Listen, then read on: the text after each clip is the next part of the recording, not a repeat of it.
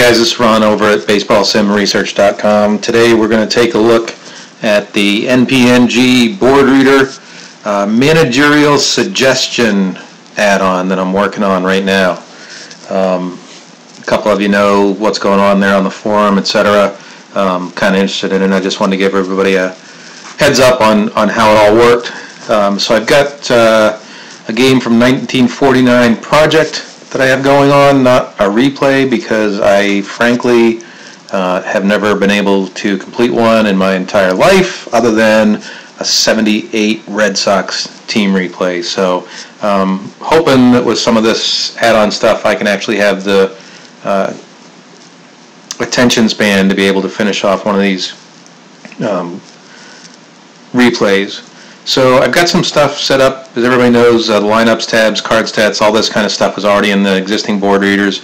One thing, just as a heads up, that I do is I eliminate the lefty-righty splits because when I'm doing a replay, I just try to manage players as if, as if they were setting up the way they would, regardless of lefty-righty, getting the right amount of playing time, etc.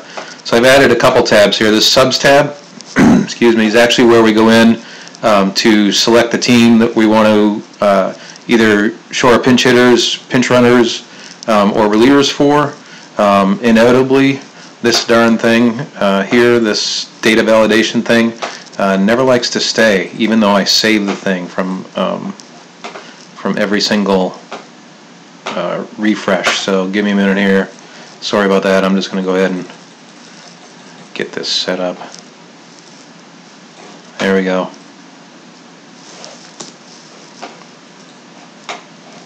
Alright, so let's say we're playing a game and it's Philadelphia. Right now, it's according to the spreadsheet, it's crunch time, which is 9th inning or later, and we're ahead big. And if we were Philadelphia, we'd have our choice from Suter or Wright, and the manager is saying pick Suter. So if he's available to pinch hit, we would pinch hit with him. Nellie Fox would be our only pinch runner. It's now switched to early and tied or head because that's actually what the spreadsheet is set up for now. If we wanted to get relievers, these would be the guys that were used in that scenario when the game is early, which is innings 1 through 4, and we're tied or ahead, and figures out a rating based on how many times they appeared in this situation against every day they were actually on the roster. So, for example, if a guy had one appearance and he was only on the roster one day, his rating would be 1,000. If a guy had 20 appearances and he was on the roster for 40 days, his rating would be 500 or 50 or whatever the heck I'm got going on here. This random number here generates every time. So right now, Jay Wilson would be the recommended reliever. If Wilson's not available, I just keep clicking the darn thing until we get somebody else, in case this time it would be Bobby Shantz. So the manager info tab. Right, got tons of information here on when they're replaced defensively, early, mid, late, crunch time, which is innings 1 through 4, innings 5 and 6, innings 7 and 8, and 9th and later. Behind big, behind, tied or advanced, and ahead big. Behind big is behind by more than 3 runs. Behind is 3, 2, or 1 runs. Tied or ahead is tied or ahead 1 or 2, and ahead big is ahead 3 or more. So I got defensively, pinch ran 4 in this situation. So for example here, I'm under pinch ran 4. So when they're tied or ahead under crunch time, Johnson from New York, he was in this situation 9 times during the season. 8 times he stayed in the game. Once he was pinch ran 4. So if a random number came up and it was less than 1 divided by 9, the manager is going to suggest a pinch run for him.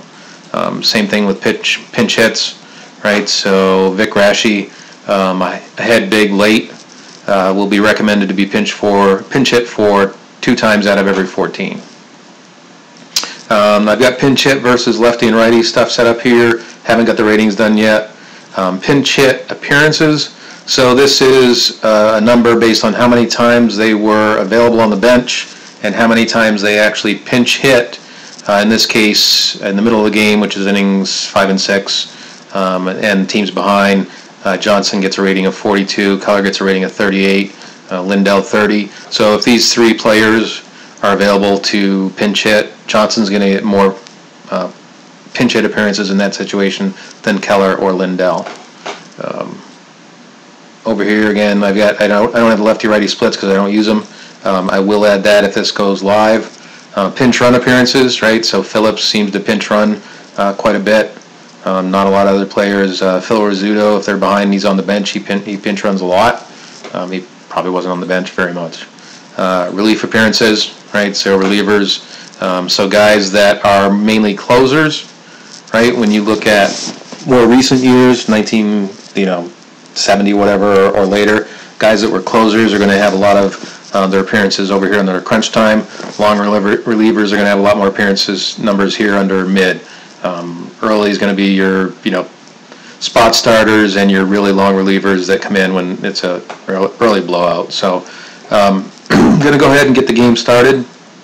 I'm going to try to record this in one take, so there's probably going to be a lot of mistakes in it and everything. The game notes pop up. I don't know if you're familiar with Strat or not. It's pretty good game. Plus, it's great for keeping score.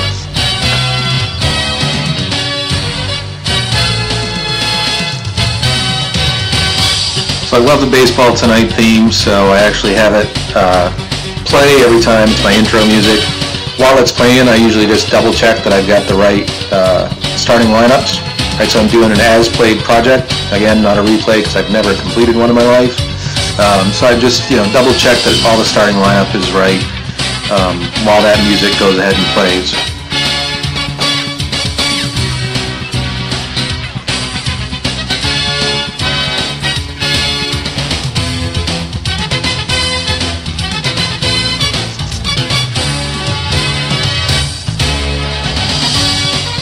So this basically would be a 1949 edition of Sunday Night Baseball, I guess. Anyway, so we're going to go ahead and get started. I think most of you are familiar with how the board reader works. I do have reminders set on, which will change these decision buttons to red when after I end an at-bat. One thing to keep in mind when you're using, if I do release this add-on, which I more than likely will, is before you end an at-bat, you want to update the score if there was any, okay? Because pinch run and pinch hit decisions key off the existing situation. So let's say we go from ahead by 2 to ahead by 4 because of a 2-run homer. The situation will have changed at that point. So if it goes from tied to a 1-run game, it doesn't change the situation. Obviously, it doesn't change the inning, etc. So we'll get through some of this here. I forgot to set the outs right, so I probably won't be doing a lot of talking here while we get into a situation where there's going to be a substitution recommendation.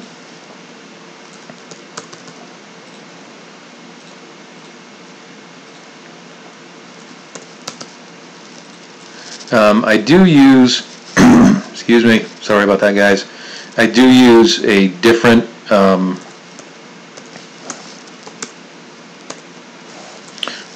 fatigue system than the one that Bill designed. My apologies, Bill.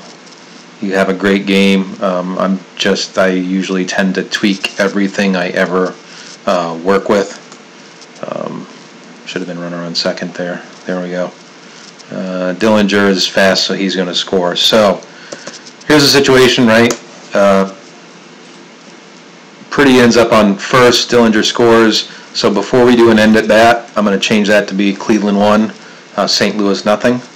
End at bat. Now we've got 1 out, runner on first. And I'm sure with these situations and stuff, I'm going to mess things up. So I'm not going to try to, probably not going to try to save this game. When I'm done, I'll just use this as scoring.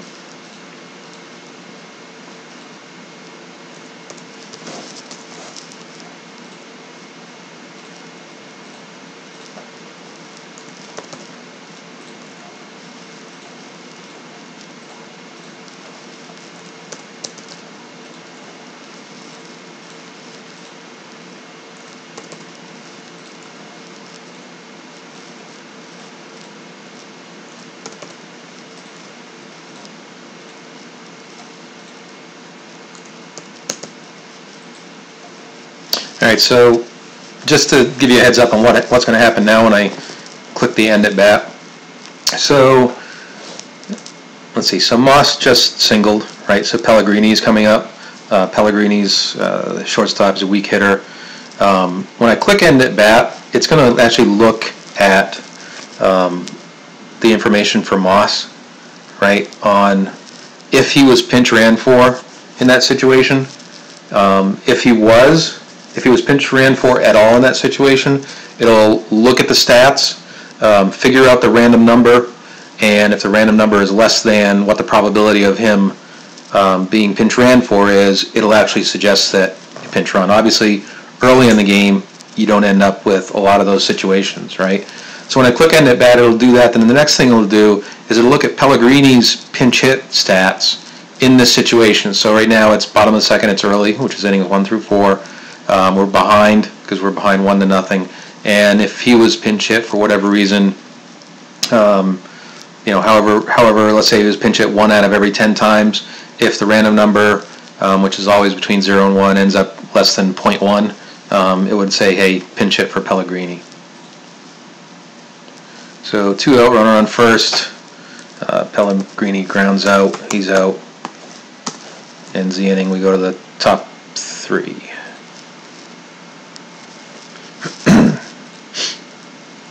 So, whoops. That's the thing about using the shortcuts. With strat scoring, sometimes you can click too far. So Gromit, the pitcher, right? So a lot of times pitchers will be pinch hit for more often. The interesting thing about 49 is a lot of times whenever the game is tied, even late, they'll let the pitcher hit. So it's a little different than I'm normally accustomed to. I chose 1949 for this test because there's not as much substitutions. I had started a 1982 replay, and I'm going to probably get back to that one. On vacation now for the 4th of July, so I will probably do something where I'll pick back up, run the numbers for that, and pick back up with that replay. So just trying to get through a few innings. Usually when we get to the 4th or the 5th, the 6th, 7th, we're going to get more chances to do some substitutions. Luckily, this is a rather boring game. At this point, usually when I try to do one of these demos, it takes it's like a 10-8 ball game, right? And there's like no substitutions made. So I'm hoping that pretty soon we end up with a situation where we get a substitution. So.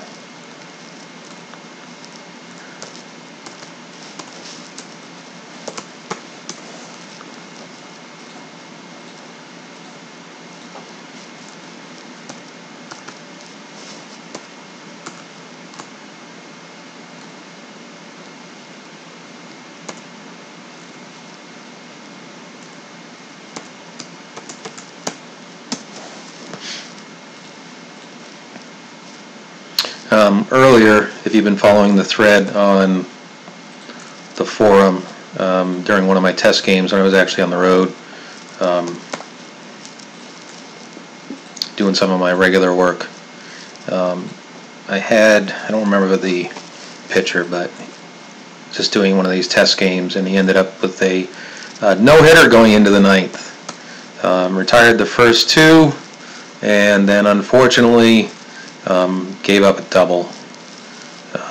Otherwise, I would have had my first no-hitter in quite some time. All right, bottom of the 5th, so we're going to start to get to some situations here. All right, so here we go. So, of course, the Excel spreadsheet here, the code, doesn't really know if the guy reached base. I don't have it reading the results. I don't have it, looking at how many outs there are, etc., whether the guy reached base. So when we hit a trigger, again, his rating's here, which his rating won't show if we go live. Right now the ratings show 10/1.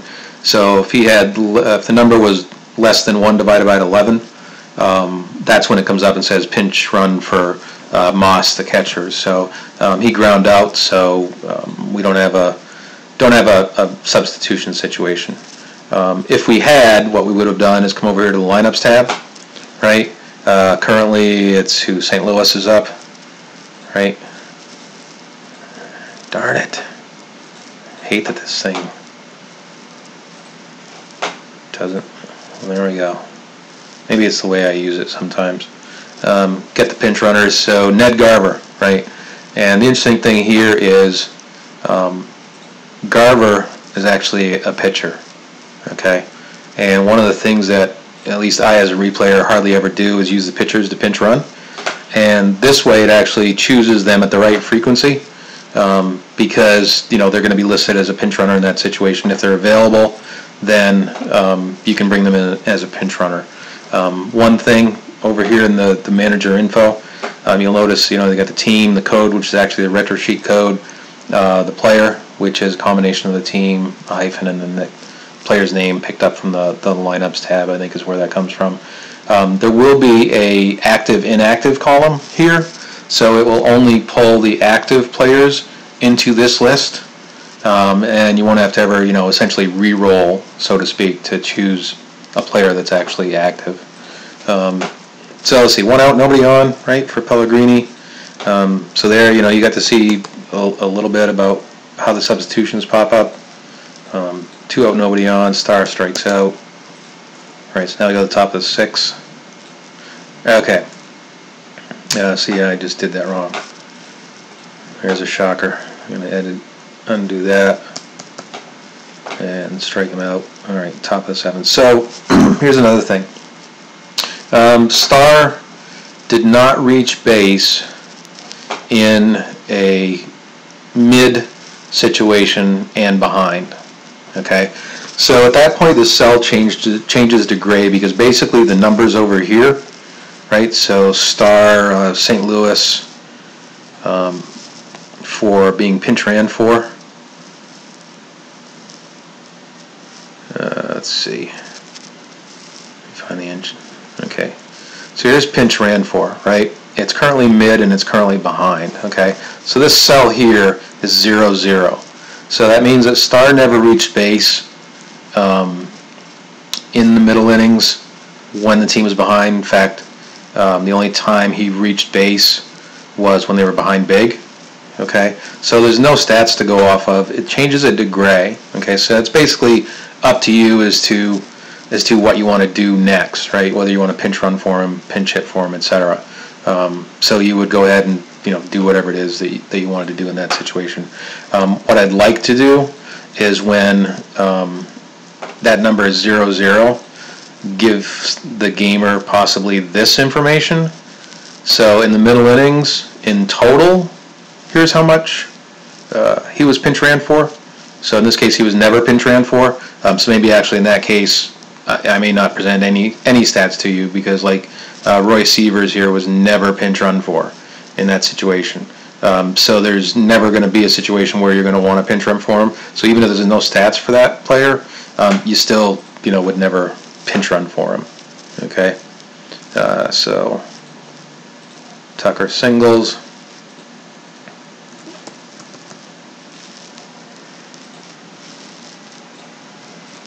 I want to get here to a situation. Boudreaux is poor, so that's a double play. I want to get to a situation where we actually make a substitution. So bottom of the 6, ground out. 1 out, nobody on for Zarilla. And, you know, granted, when you're using the auto manager, right, you could really just get click happy and just sit here and wait for it to do things for you.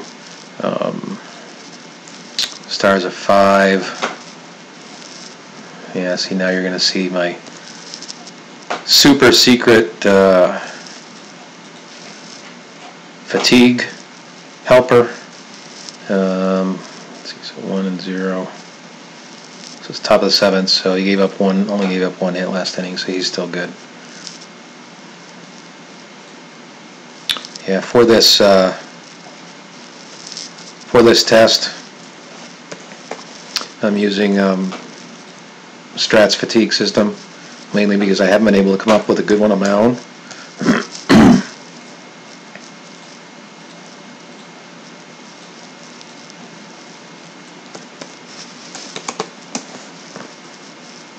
the 7th. So now we should start to definitely see some situations where we're going to get into pinch hitting, pinch running. You'll notice that I've totally forgotten to update the score. And actually it looks like I had the score backwards anyway. Yay, that's what I get for trying to do a video and do the board reader and do the score sheet all at the same time.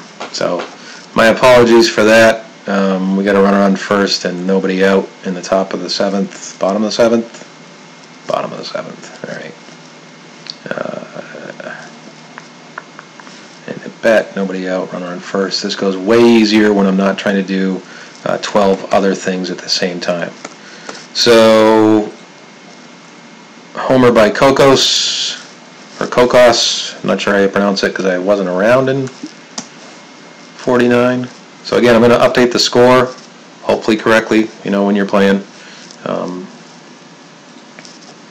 Nobody out, nobody on, it's 3-1 now, St. Louis. One of the things that you'll find is when we get to the pitcher spot, Star, even though he didn't go deep in a lot of games, he's ahead. Odds are he's hardly ever going to get pinch hit for. In fact, we go down here to Star, right, the pitcher, pinch hit for. So in crunch time, if they were behind big, he was pinch hit for. He got to crunch time once when they were just behind, didn't get pinch hit for. In fact, he only, so here he's actually more likely to get pinch hit for in the middle innings when behind than late and behind, which is kind of weird, but that's how they, you know, that's how the manager handled him. So that's how the spreadsheet, the application's actually going to handle him. So let's see, bottom of the, we got Moss up, 3-1. There we go. Single by Moss. So this time you'll notice that it didn't recommend that we pinch run for Moss, again because of the randomness, right? Sometimes it will, sometimes it won't. Hit by pitch. Obviously we're not playing strat basic. Those of you do know it's already, I had already clicked the end at bat, it already went to Star, and it, you know, the application looked at the stats, realized we're not going to pinch run for him here. Let's see, Moss is poor, so he's going to hold. 2 out, first and second. Again, Star never reached base in that situation, so that changes to gray. So we're going to, even if we don't pinch hit for Gromik here, we're going to pinch hit for him anyway, just to show you what's up. Walk by Kennedy, right? It's 3-1, top 8, we got all that stuff right. End at bat, nobody on, runner on first. Strikeout. So now let's see what the app is going to do.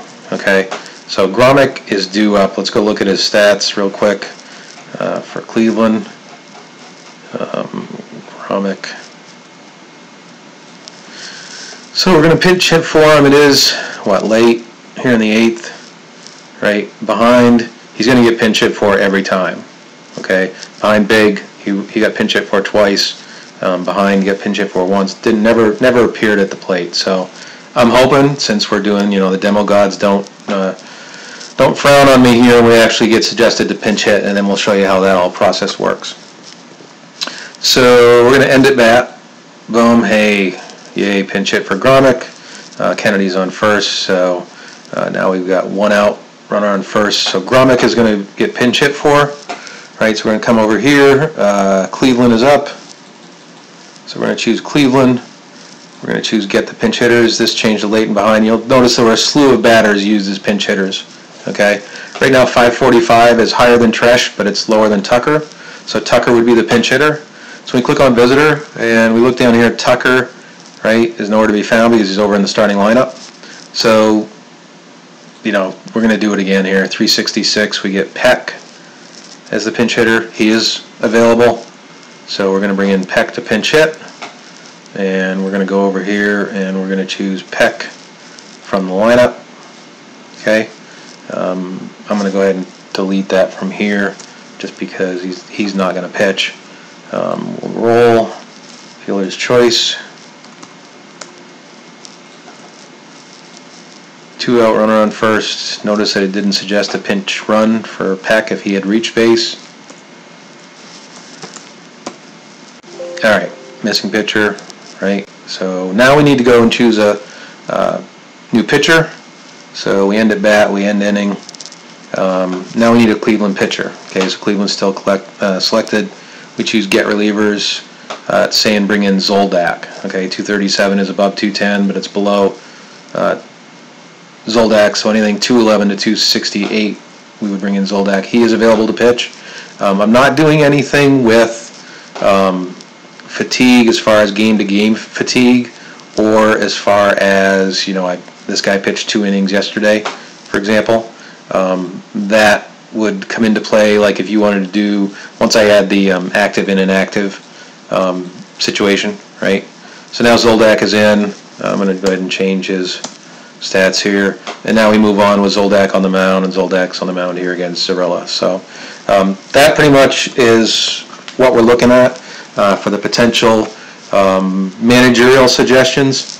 Other things that I'm thinking of but not sure how I would program is there's actually some formulas that some folks have come up with on when to pinch hit, pinch run. I'm sorry, not pinch hit, pitch run, sacrifice and hit and run.